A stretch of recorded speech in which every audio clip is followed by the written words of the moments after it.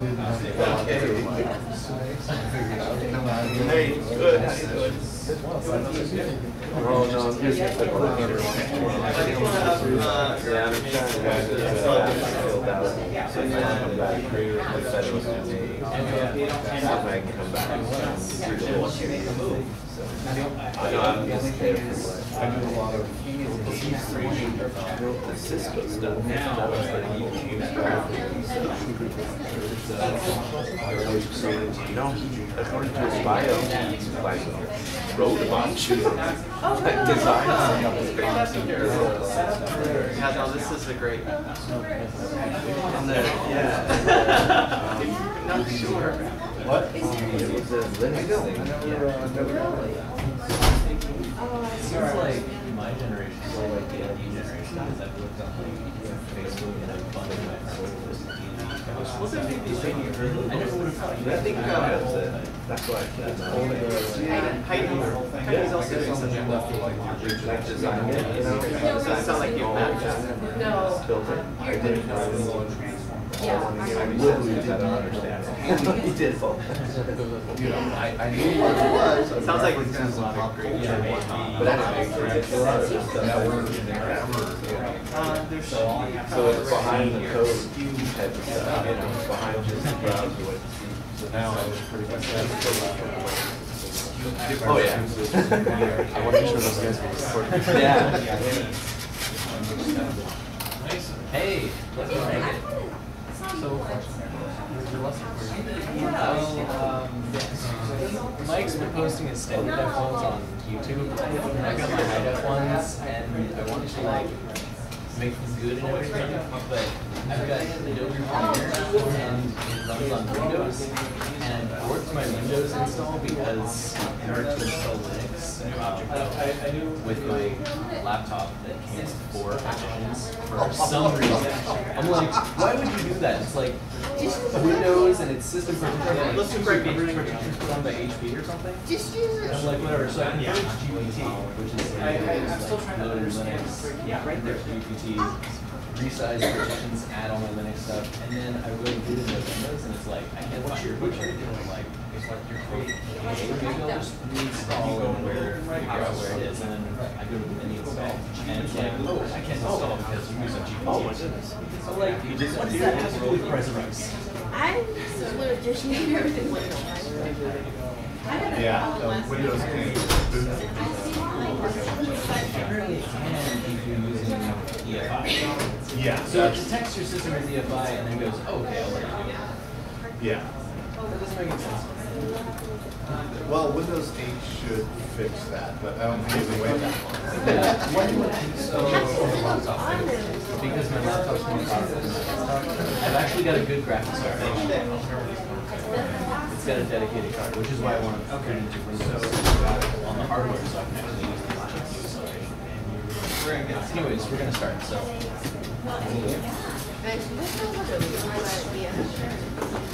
No, I have to.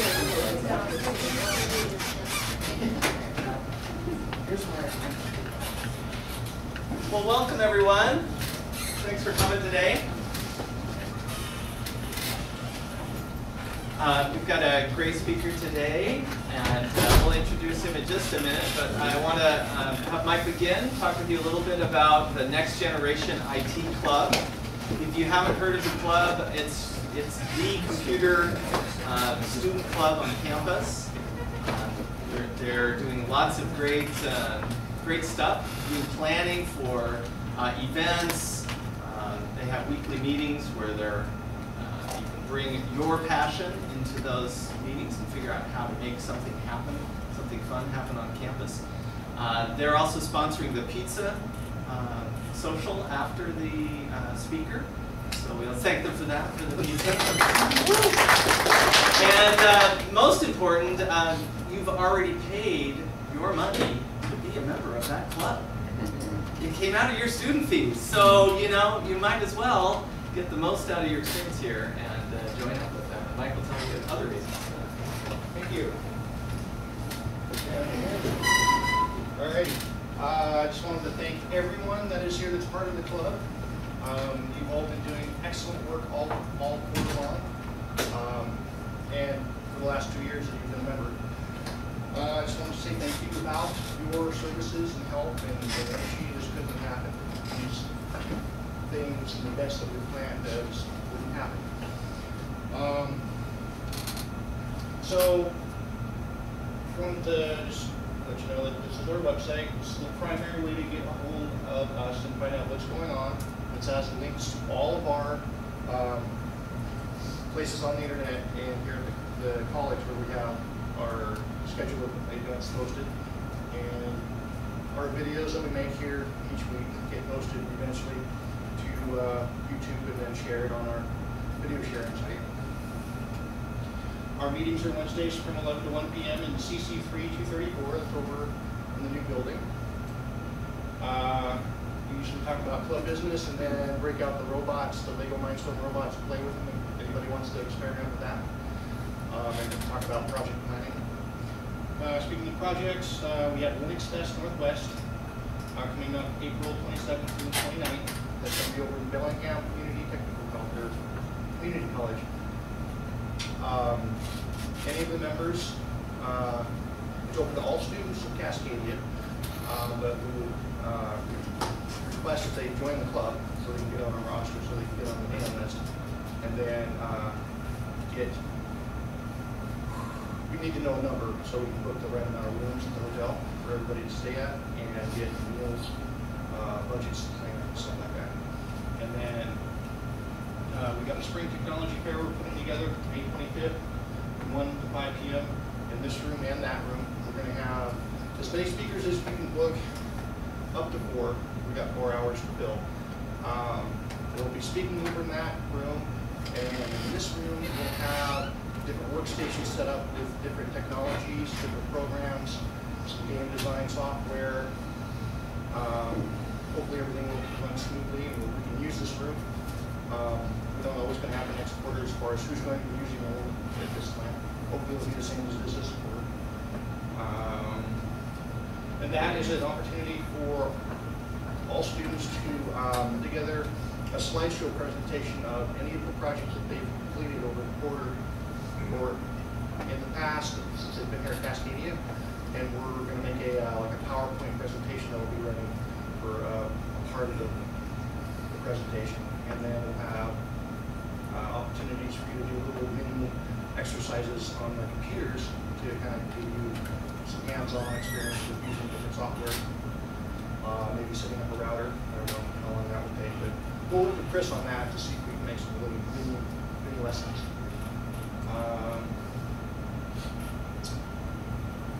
So that's basically what we're up to. I want to turn it back over to Brian to introduce our speaker, and we can have some fun. Thank you.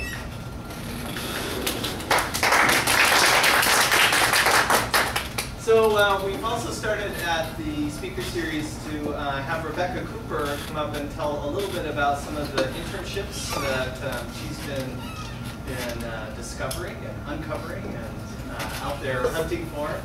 Some really exciting work that's really open, kind of a variety of businesses, large, small businesses, for-profit, non-profit, projects that could span multiple quarters, projects that might be done in teams, projects that you can do individually in one quarter, some paid, some unpaid, so lots of variety there, and we've really seen the internship opportunities just expand tremendously. So I want Rebecca to tell you a little bit about those, and then she's actually going to introduce the speaker.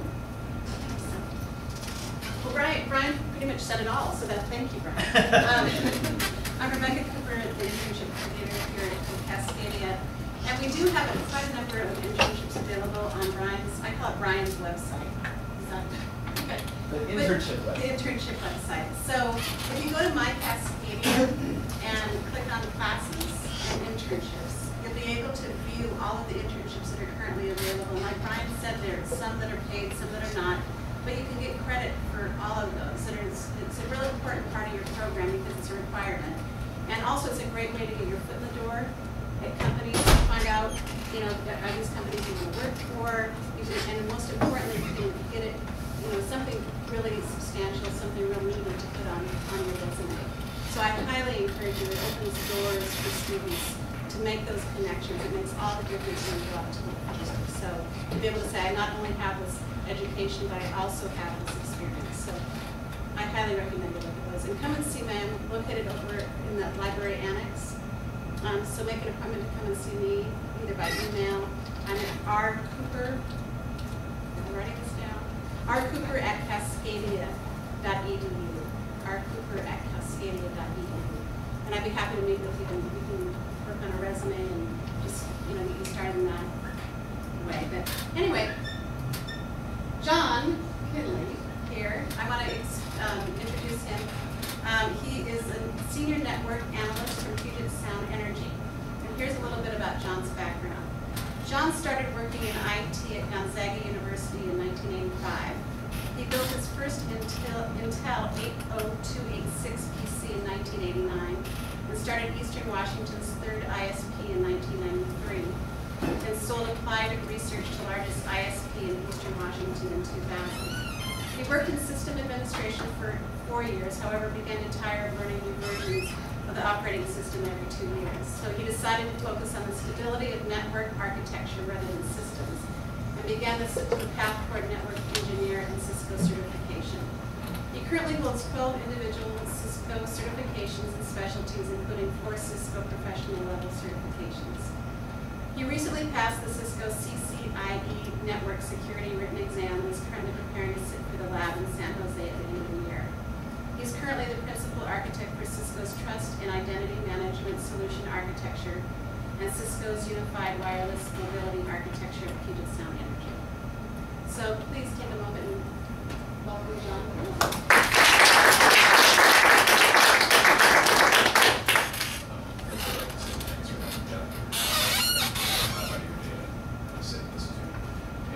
Before I get started talking about the things that I will talk about regarding Cisco, I'd like to reiterate what was just said in the last 10 or 15 minutes with regard to things like getting some experience, putting some experience on your resume.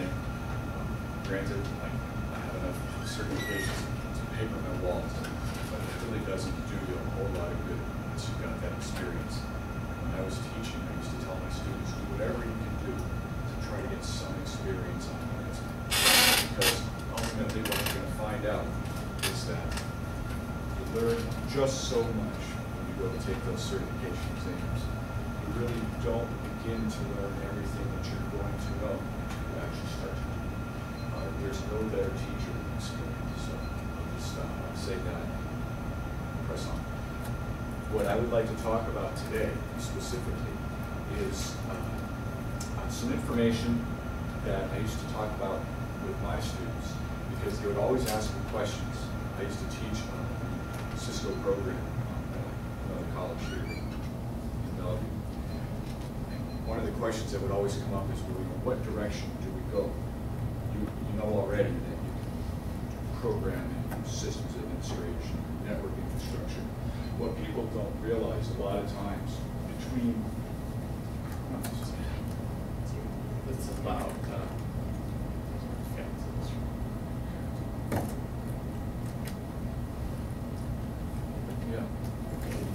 All these computers running in here makes it hard to hear back there. Thank you for not attaching it to Brian. I just, Can you hear me better? Oh, yeah. Yeah, but nice. I can't hear anything different. Sweet. Okay. So what I'd like to focus on are the different directions that we can go, specifically with the Cisco technologies. People don't realize that in many cases there's a mountain of infrastructure between that PC and the server that sits back in the data center. There's so much infrastructure that you can probably dedicate your lifetime to learning it and not learn it all, which is why I want to focus on these areas, because what you'll find is that there's enough diversity. Cisco is not just generic Cisco routing and switching. There's a tremendous amount of diversity within the technology areas. In fact, Cisco breaks it down into specific technology tracks. And what I'd like to do is talk a little bit about these technology tracks and the big, do I go enterprise versus service provider? Where do I focus my time so that you can see, for example, if you want to do the voice stuff, you that the voice engineers are getting paid $300K. So you think, okay, I want to go voice. So if you're going to do voice, you probably want to focus on the enterprise technologies, okay? And so hopefully what this is going to enable you to do, if you decide to follow the Cisco track, it's going to allow you to focus sooner rather than later. Because what you're going to find is you might do like what I did, muddle around in all of the areas for a few years before you find the area that you really like to go. So my objective is to try to help you decide where to focus first. And on that note, I would say it would not hurt to at least delve into each of these just a little bit to find out if this is the direction you want to go, to find out which of these areas you like the best. I was mentioning to Rebecca before I started that you know, I looked at the $300K salary myself, and that's why I started playing with the voice technologies. What I realized was that I really liked playing with the voice stuff. It's like toys. Okay, it hardly even seemed like work. And I didn't even realize that I would like doing that stuff as much as I did until I actually tried it. So that's why I say it's probably not a bad idea if you just at least dabble in each one of these areas a little bit. For example, you might find that you just really get off on BGP and MPLS. And if you do, don't focus on the enterprise. If you really like BGP routing, BGP is the routing protocol of the internet. While we have multiple interior routing protocols within an organization, within an autonomous system, within a system that is under our control, we can do OSPF or EIGRP or RIP routing, but on the internet itself, there's only one routing protocol. That's BGP. If you find that you like working in BGP, service provider is probably going to be the area that you want to focus on. And CCIP, the service provider track, would be the area that you would go down there. If you like working with large carrier class enterprise or service provider equipment, I should say. So what I would like to do is, first of all, just mention the fact that there are, and before I even start talking about the actual tracks themselves, well, I'll back up, I'll come back to that again. There are specific tracks. Everyone would probably begin with the CCNA track. The CCNA is going to give you a very basic foundation. One of the things I used to like to tell my students is it's very important. Number one, if you don't remember a lot of the stuff tomorrow, don't sweat it, because repetition is going to be the key to learning this stuff. You have to do it over and over and over and over, which is why the employers like to see experience. And what you need to do is you need to fill in this foundation. You have to do your time. And one of the important things to understand is you might be presented with a concept that just doesn't sink in just yet. You just can't quite get your head around it. Okay? But don't let that bother you. And here's the reason why. Because maybe that concept is being presented up here. And what you're going to find is that until we have all these blocks filled in the foundation, which is where the CCNA comes in, until we have all these blocks filled in that foundation, some of these other blocks, they just don't fit. They might just fall right through the cracks. So this is very much where we have to build on top of what we already know. Again, one of the reasons why employers like to see experience as opposed to just book learning. And let me say this about that. A lot of people may poo-poo the certification tracks. Here's paper cert. That's when I usually follow that with, you don't have any paper certs, do you? Because those paper certs will at least get you in the door. One of the things that is important that employers already understand is that the certification process forces you to present an objective measure of what you already know. Okay? It's an objective measure that they can use as a baseline to have some idea of what you know. And plus, the certification process forces you to have to maybe study something that you wouldn't have actually studied on your own. And therefore, what you might find is, well, maybe that's the next concept that's going to get you in the door at your next interview.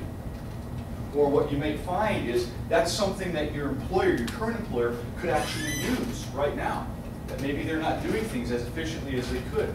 So it's all these real subtle concepts that we might either just glance over or not quite fully understand, that if we don't go and sit for that exam, we may not quite grasp that to the level that we should.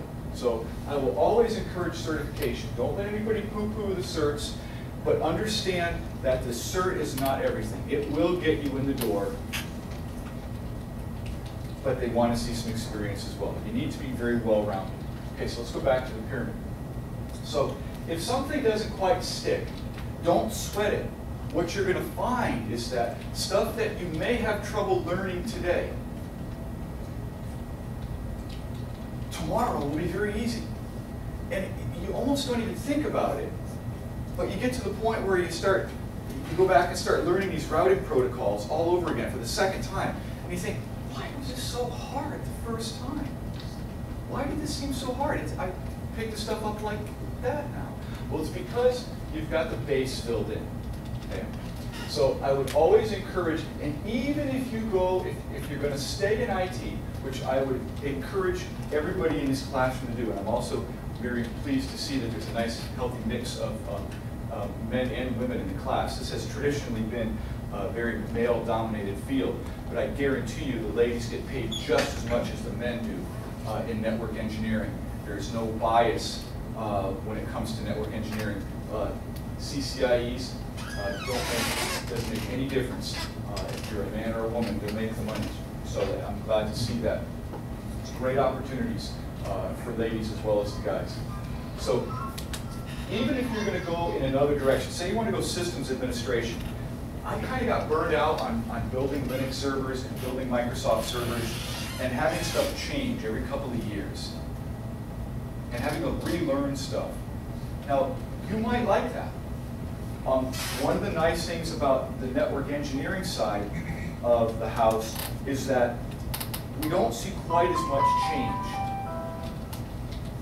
We tend to build on concepts that we already know, and while things continue to advance, we don't just forget about how we were installing Windows 98 last year and learn Windows NT or Windows 2003 or 2008 this year. Or, I mean, I'm constantly struggling with my Outlook 2010. Everything's different than it was in my Outlook 2007. You know, I can't even put a signature on my email. I have to go through and find out how to do things all over again.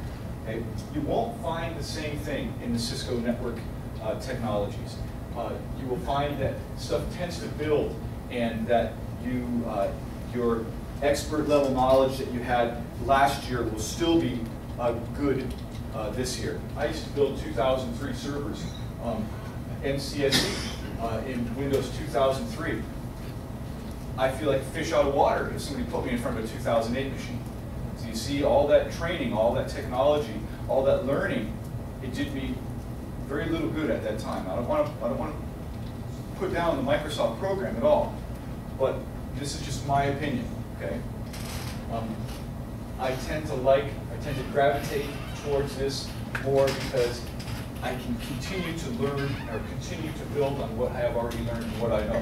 And I'm hoping that this will help you make some decisions in the future yourself. Okay? So if something doesn't quite sink in today, don't sweat it. If routing seems like a difficult concept today, don't let that make you shy away from learning these technologies. No matter which direction you go, I would always advocate that you learn something about the routing and switching technologies. Because even if you're in systems administration now, you don't exist in a vacuum. All these servers are plugged into switches. Either Cisco 1000V virtual switches or 3750 hardware switches, 4507 and 6509, 6513 chassis, the real big switches. All these All these devices plug into switches. And it's important for you to understand how the equipment that you're going to work with is going to interface with the rest of the network. And there is a disconnect if you don't. We see it all the time. People who are in our network operations groups that don't quite understand how all these things fit together. They're not going to go as far. They're not going to do as well as the guys who do understand how all these pieces integrate.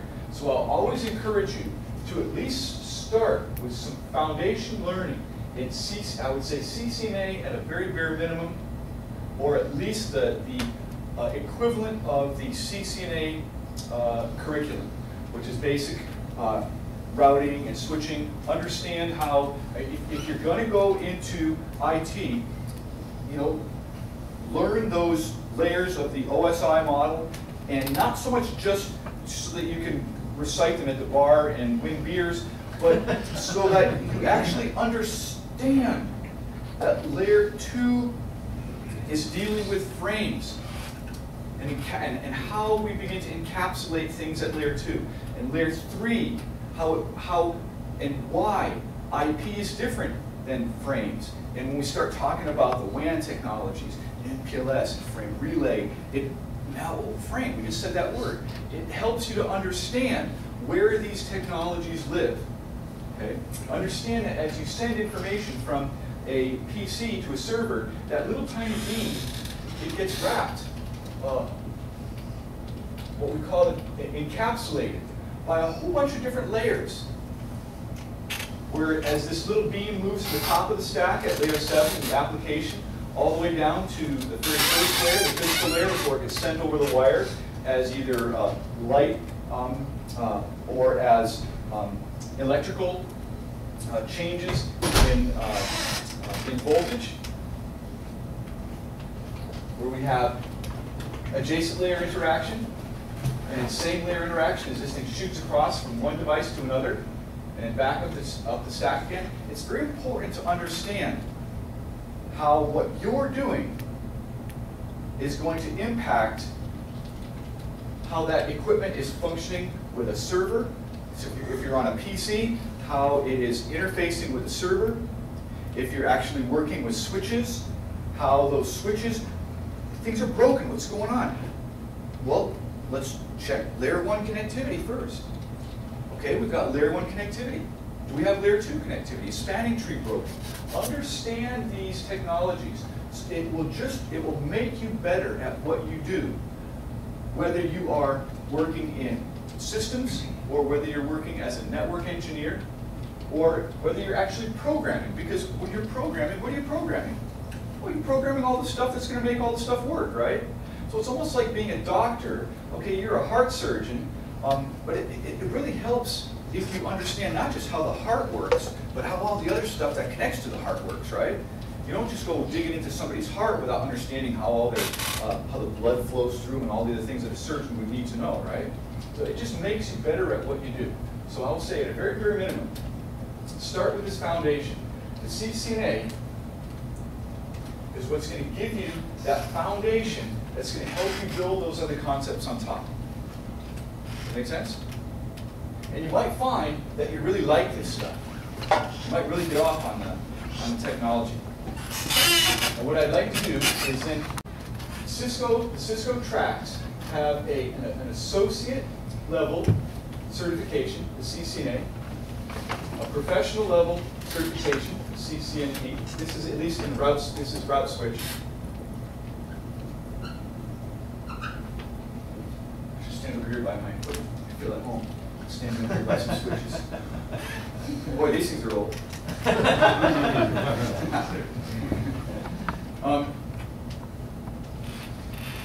So if you decide that you like the route switch technologies, CCNA, CCNP, CCIE, if I leave you with anything, I know sometimes money is not always the motivating factor. Where's green? You got green over here somewhere? It's there on the chart. Oh, there we go. But I guarantee there are some serious bucks to be earned with that CCIE. Okay? And I've had guys come right through my class. And I had this one young kid, he was 18 years old. Okay, granted, he didn't have any experience at all. Went right straight through school, finished that CCIE right clean out of school. Now, he's probably not going to go and start as a senior network engineer. He's going to have to go, pay his dues. But he's probably went out and could command 120, 130K right out of school. Okay, that should be motivation to stick to the books and go through the certification process. And I'm not here just to espouse the benefits of making money, but money's not everything, but it helps. It really does. Okay, so within the route switch technologies, CCNA, CCNP, CCIE. Now, what I want to focus on before I let you guys turn it over to you for some questions is at least let you know what these other areas, these other tracks are that Cisco has. Because route switch is not the only track. There's also the service provider track. The service provider deals with carrier-grade equipment. This is where we begin to see that you really like things like BGP and MPLS. BGP and MPLS right now will get you about a dozen calls a day, people wanting you to come work for them.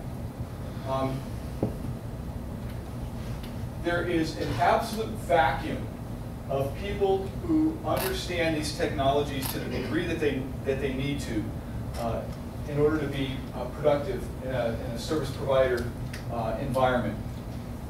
What we see happening is that the rate of adoption of the MPLS technology, MPLS is a multi-protocol label switching. And essentially what it is like we're putting switches in the core of the infrastructure as opposed to routing, we're switching. And when we switch at wire speed as opposed to routing, which generally routing happens in software, so it's much slower. And we see the rate of adoption of MPLS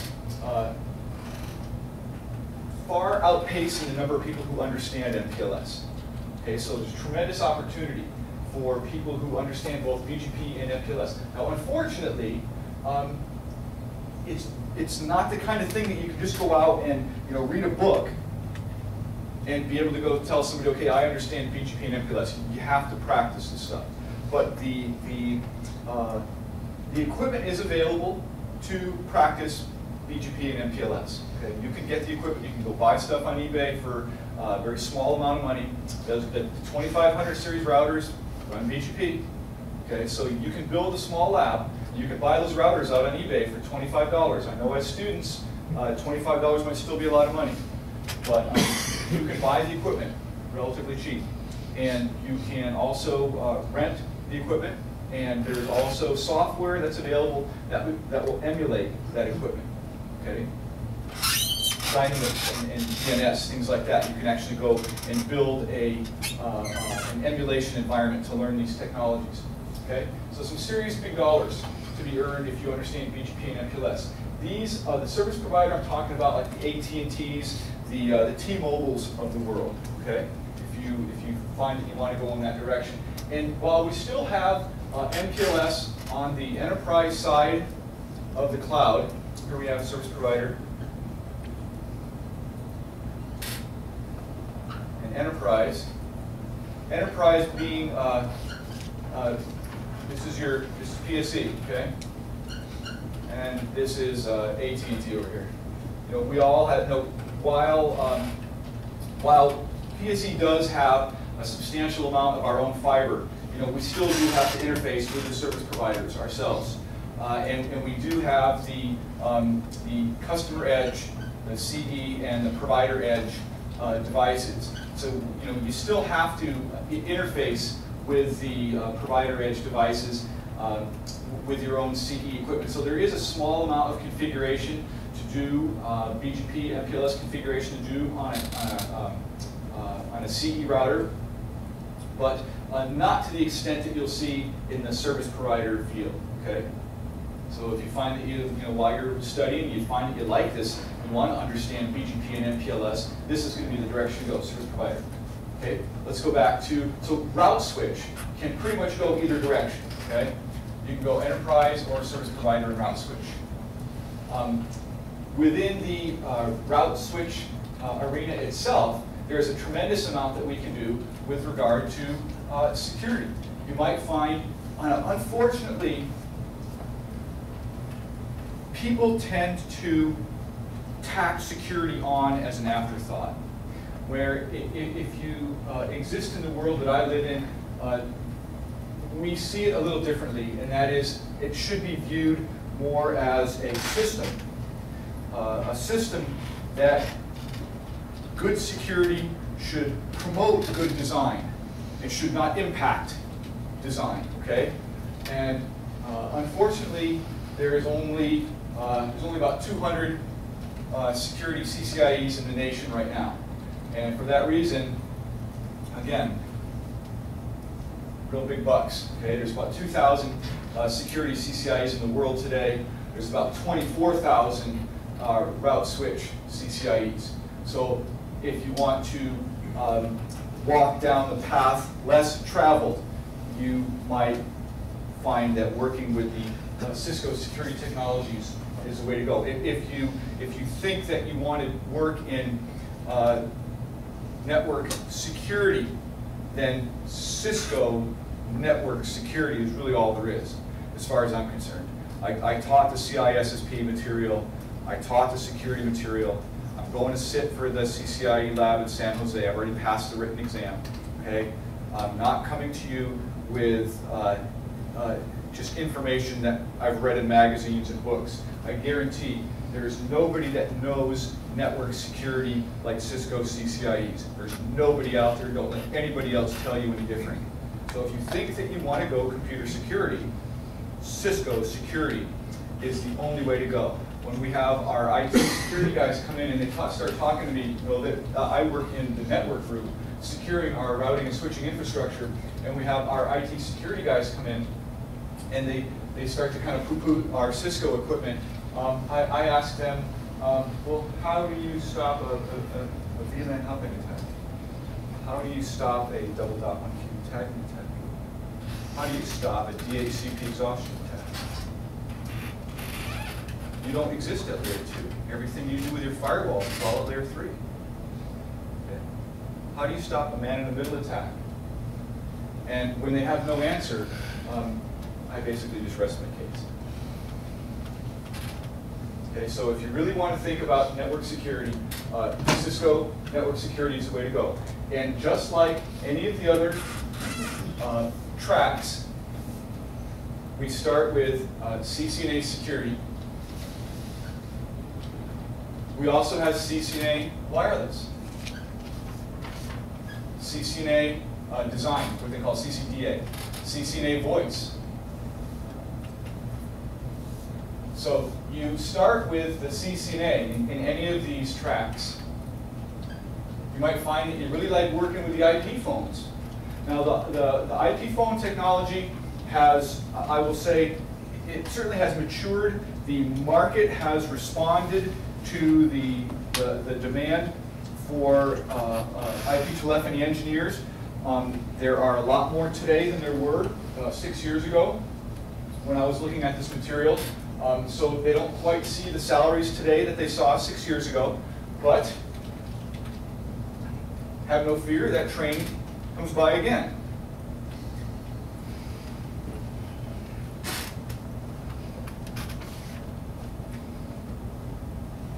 Right now, we're starting to see things in the popular press that say, is 802.3 Ethernet dead?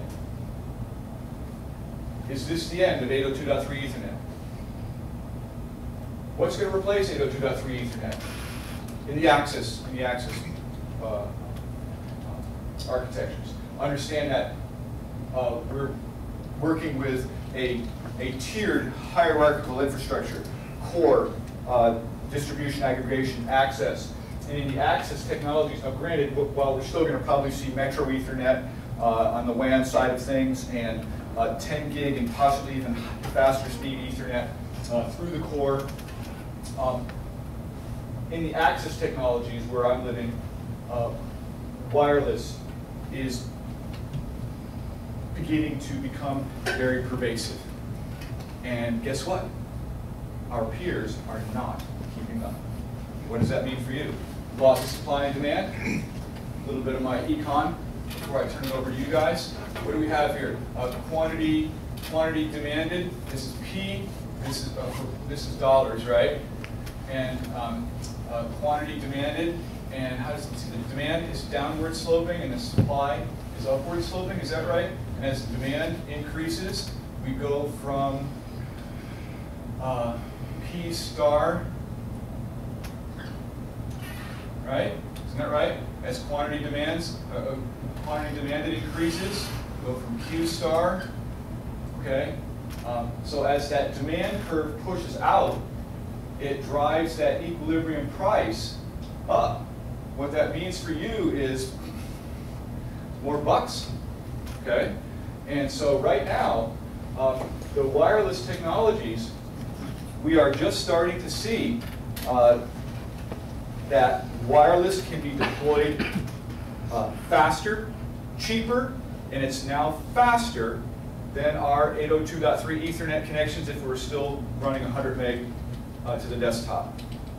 Because right now, the N technologies can deliver with the beamforming technologies, we can deliver up to 300 megs, and you're talking about even more to the desktop. Okay. Right now, the problem I have is keeping people off the wireless and getting them to stay connected to the wired network because the wireless is that much faster at PSE. Okay.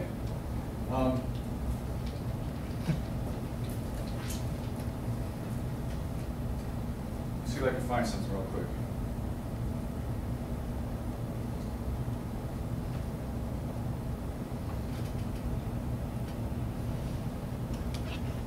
Okay, you're going to verify this for me, right?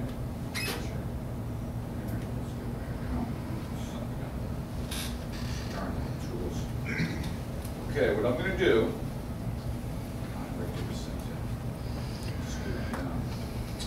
what I was going to try to do is show,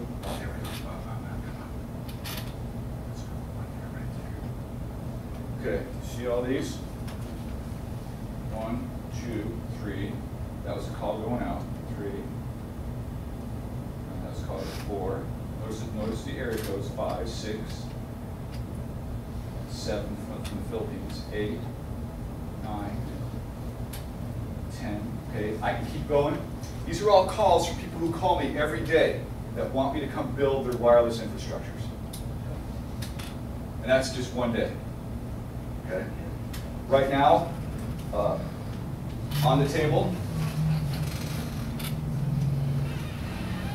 MGM Grand, Bellagio, down in Las Vegas. Okay, right, that's one of them. Amazon is another one. Okay, just a couple of them. So you can't go wrong going to the wireless field if you want to stay busy and make a lot of money. Okay. You might find that rather than actually configuring stuff, you more like designing it. You really cannot go wrong in an architect position either. This is where you really begin to learn the nuts and bolts, how things fit together. You prepare the design and you submit that design probably to a chief architect, and then that design goes out to the guys who actually do the configurations. Okay, so within the world of Cisco, there's a whole bunch of different directions you can go. It's not just route switch. Okay, it's not just dealing with these switches and playing with the routers. This is where it begins. This is why you have to go through this. This is why you've got to cut your teeth on these pieces of equipment. Because while this is the beginning, there's a whole lot more out there. And it represents very, very lucrative positions for your careers. Okay? So I hope that at least I've got your attention, and that maybe you'll think about following one of the Cisco tracks, because there's a tremendous amount of work out there. Just go out to DICE, go out to what's Monster or Career Builder, and just do a search for Cisco, and look at how many jobs there are out there right now. Okay? And I know that you guys are getting ready to finish up your program here. Some of you sooner than others. If you want the phone to start ringing and have people calling you instead of you having to go bang on so many doors, this is a real good place to start. ¿Más preguntas?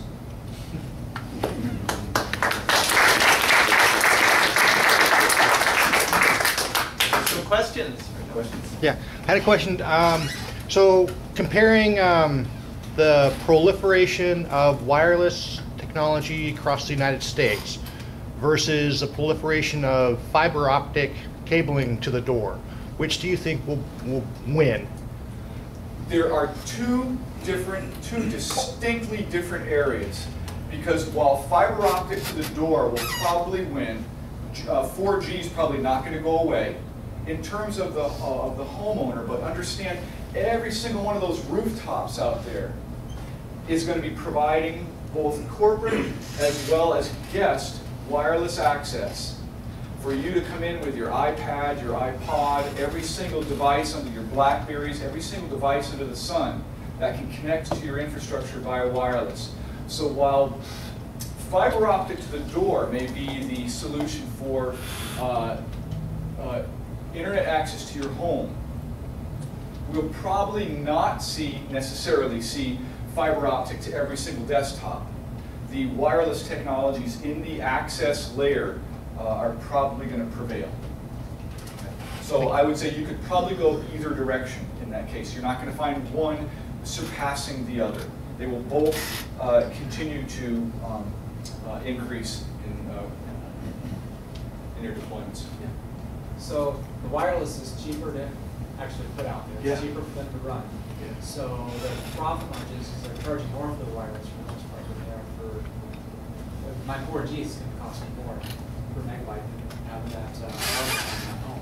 Well, understand that I'm not necessarily talking about 4G as much as I'm talking about like 802.11 technologies, 802.11n, and what it will eclipse 802.11n. I'm thinking mainly in terms of an enterprise wireless as opposed to what we see on our handhelds. Okay, enterprise wireless. So when you go into an organization, because right now, for example, we provide both wired and wireless for guests, contractors, and employees to support both voice and data. So we'll need to be able to, just for example, the Blackberries. It's a lot cheaper to run that on an 802.11 network within your organization than it is to let it stay associated with the BlackBerry server and use 3G or 4G. So we just set the Blackberries up so that they use the wireless infrastructure when they come into PSE. Okay. Yes, sir. I'm fairly ignorant to all this, but the wireless security, is it the same as the fiber optic security as far as how you design it, or is it like totally night and day different? No, well there are certainly similarities, but there are definitely differences as well.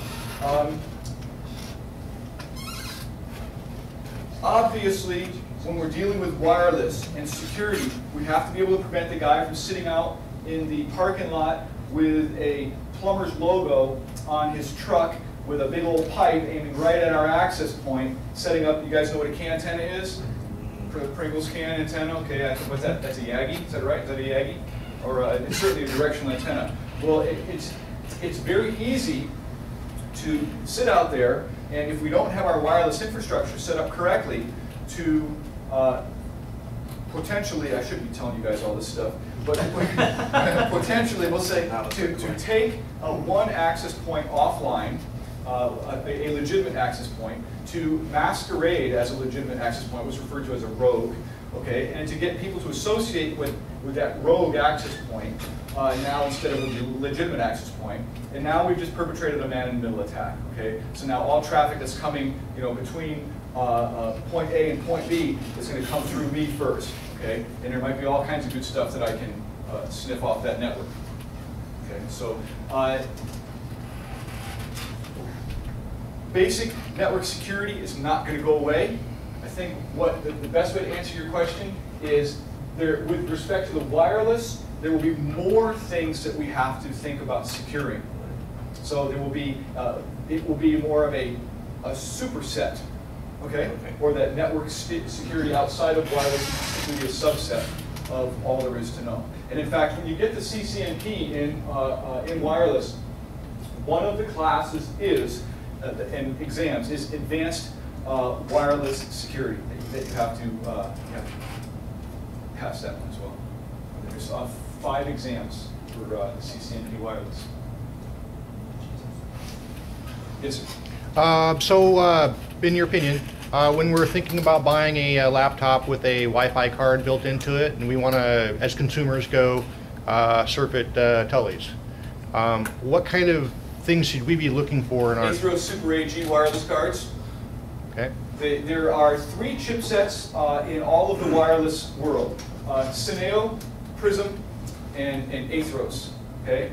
The Cineo and Prism chipsets, and now all wireless cards have got one of these 3 chipsets in them. The Cineo and Prism chipsets are more what I would call like a commodity grade. Okay? The Aethros is more of a commercial enterprise grade. The Aethros Super AG radios are the radios that come in the Cisco equipment. I'm not selling them just because they come in Cisco equipment. They just plain and simply are better. I set up the internet service provider up in Sandpoint, North Idaho. I'm sure if you guys have ever got a chance to go up there to Lake Pend Oreille and visit that area. If you haven't, get on up there sometime in the summer. It's a beautiful, beautiful place. It's almost like Lake Tahoe was, what, 20 years ago? It's just beautiful, pristine lake.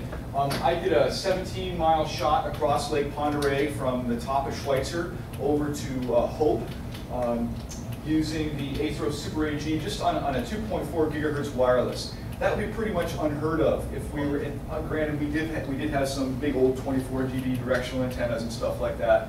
And that is in no way anywhere near what the record is. I think the record is like 125 miles with just 2.4 gigahertz equipment. They literally had to put the antennas up above the curvature of the Earth just because we had to deal with those problems. But if you're going to be looking for specifically something in a wireless card, I would be looking for those Aethros Super AG radios. All of my laptops are Pudget because I know they come with Aethros radios. Thank you. Yeah, they're good. They're good radios. Want to spray with this? I want to say something real quick. By the way, congratulations on season 8. Oh, thanks. Well, I'm not quite there yet. I haven't joined the club yet, but I have passed the written. Awesome. That's awesome. My name is Chris. I'm one of the instructors for the network program. And I just thought maybe you could share with everyone with the IPT6 Day coming out in June. What are the different plans, what are the different hurdles that Cisco is focusing on to prepare for that day?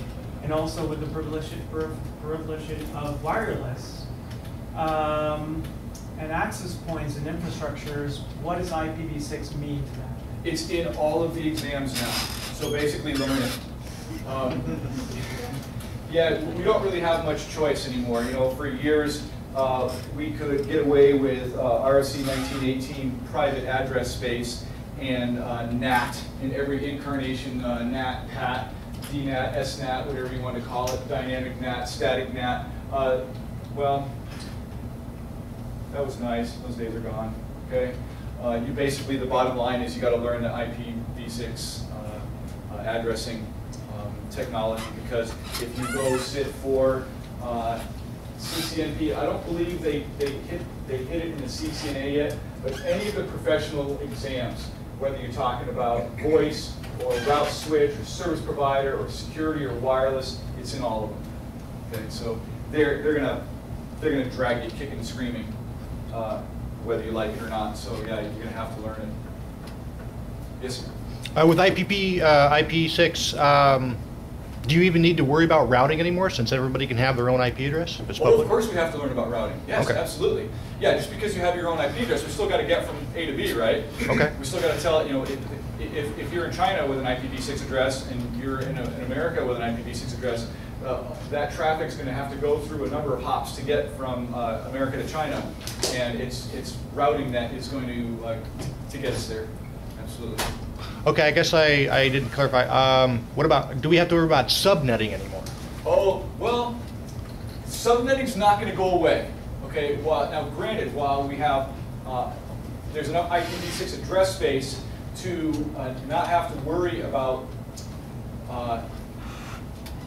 making little ones out of big ones, okay, breaking your /24 into multiple /28s and so on. I used to, in fact, if you guys, give you a quick question, here's how to learn, a way to learn how to earn beers with your friends.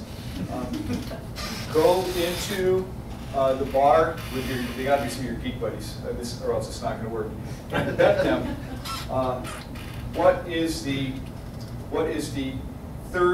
are the first two usable addresses in the third subnet? If I were to give you this,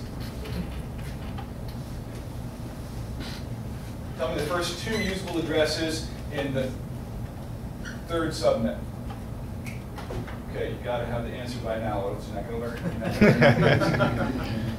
Okay, so at the end of the class, if you guys haven't figured out how to do that yet, I'll let you know. Basically, if you got, unless you've lost any fingers, okay, you got 8 fingers, so you can subnet very, very quickly. In fact, by the way, about 8 seconds is all you should have needed to get that answer. With respect to the question, IPv4 is not going to go away overnight. Okay, it's kind of like frame relay. You know, we're all learning MPLS now, but frame relay hasn't gone away yet.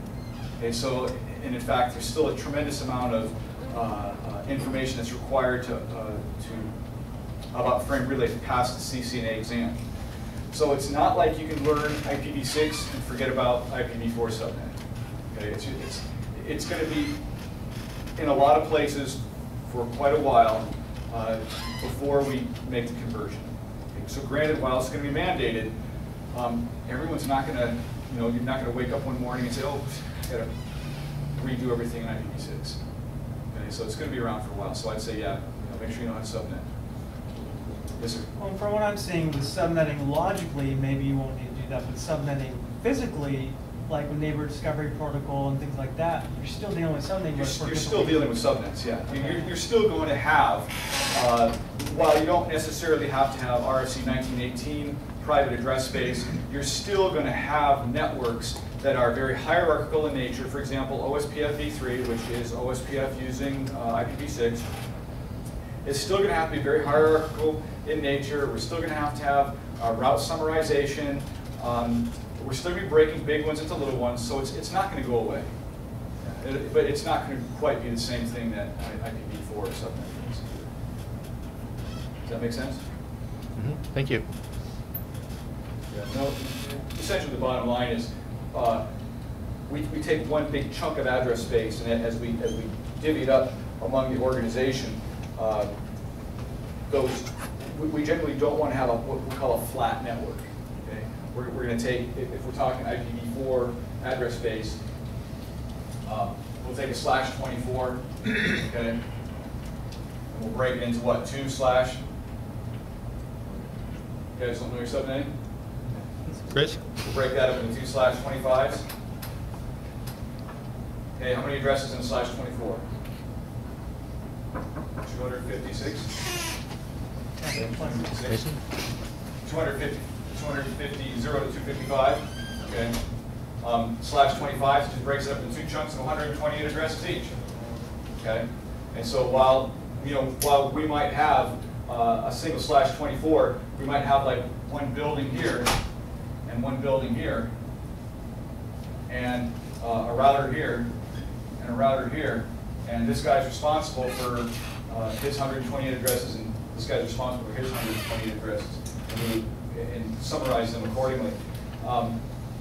So just like it was mentioned, while we're not going to have IPv4 subnetting, the concept of breaking a big one into little ones is not going to go away.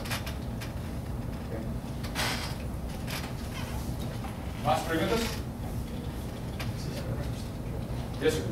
Can you tell a little bit more about Cisco voice and what certifications needed, and what kind of jobs in this field, and how much to pay, and just there are. I could talk for 30 minutes just on voice alone. Pizza here. Because once you get into voice, you start dealing with call manager and operating the server. That is basically, it's equivalent to like the PBX of yesterday. Okay. Then within voice, so we have like call manager. Oh, and I would definitely focus on virtualization. And no matter which area you go here, you can't go wrong understanding virtualization. Okay? In Cisco world, that's the UCS technology, but it doesn't necessarily mean that you have to go virtualization in Cisco. All of my stuff that I virtualize, I do with VMware, running ESX 4.1. And a lot of these appliances, for example, the call manager, this is where what made me think of this, call manager runs in an ESX 4.1 VM. Okay? So you can download the software from Cisco. While it might be a very, very expensive, $4,000, $5,000, $20,000, depending on what some of these pieces of software are, you can go get 30-day eval copies and get an eval license and get your ESX 4.1, put it on your 64-bit machine or 32-bit machine, you can get either version, and run a copy of Call Manager and start learning it that way.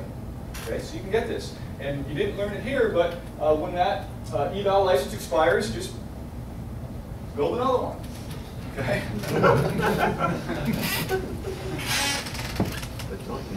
It's not like some software that, once you install it in 30 days runs out, that you can't run it on the machine anymore.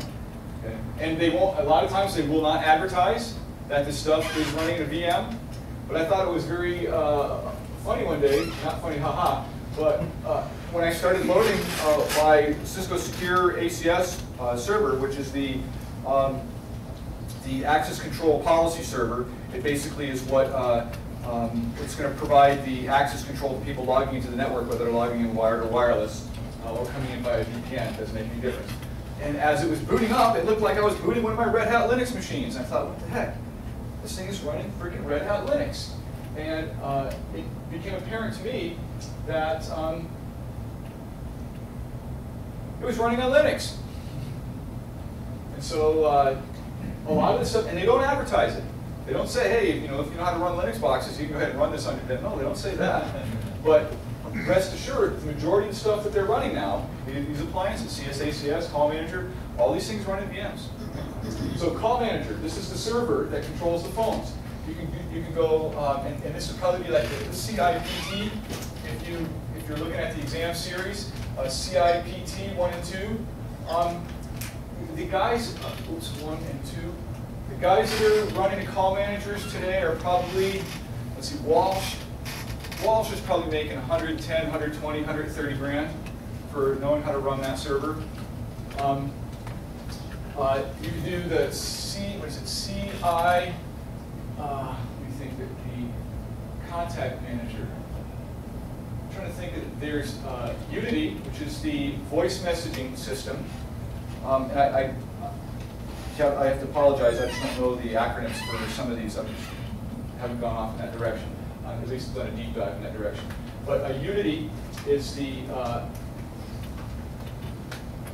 voice messaging, what they call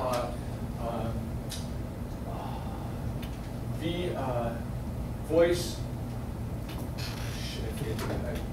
I forget the name of it. It's VR's automated voice response. That's not the acronym though. But it's, you know, when you call somebody and it says, you know, so and so is not here, leave a message. Okay, it's that. Unity is the Cisco product. The other one is Cisco Contact Center.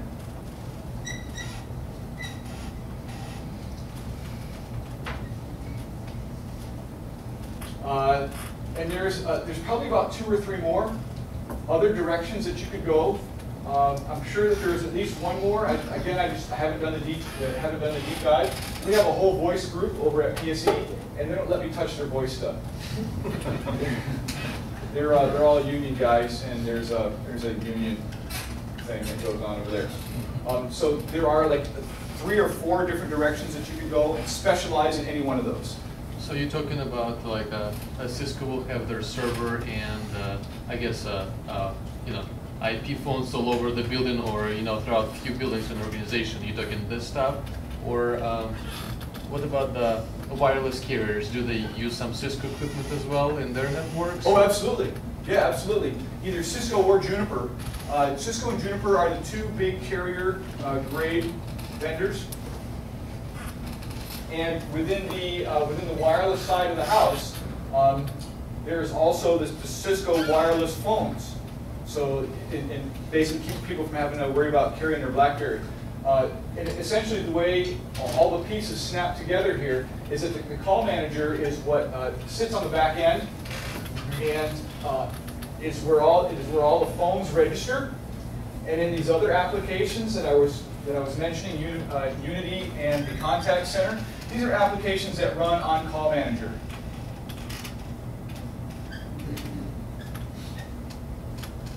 They're separate applications that just provide additional value. So, and they might not call it Unity, they might call it Unified something.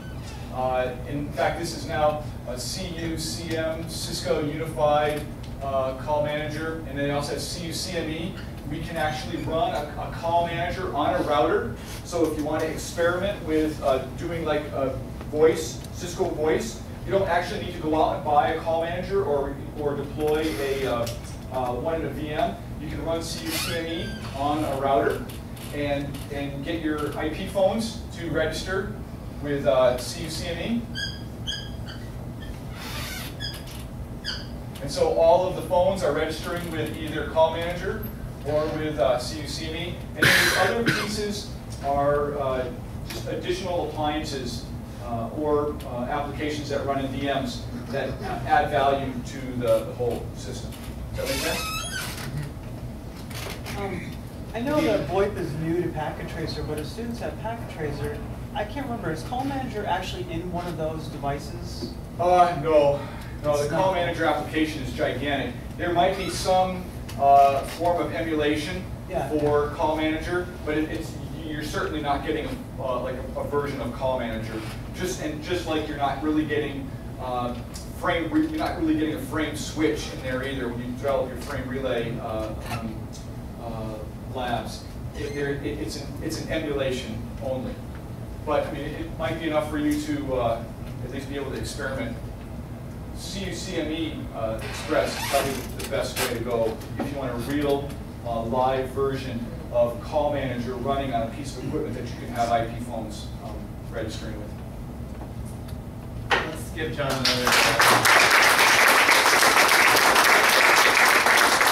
And the piece is here, so we don't want to keep that waiting. But John will be here for a little bit still to answer some questions and do some networking. So the other kind of networking. So he charges too much for this. So please come up and chat with him. Did you bring a business card at all? Oh no, they don't give me business cards. Okay. They generally don't even let me out of my office most of the time. They keep me. I'm actually a what they call an R&D analyst, where for the most part they keep me sequestered in this little tiny space and don't let me out very often.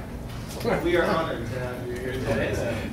So we'll bring the pizza in over the table here. How many are there? Maybe let's have them out here. Hey, good news. Speaking of wireless. I think I have an internship.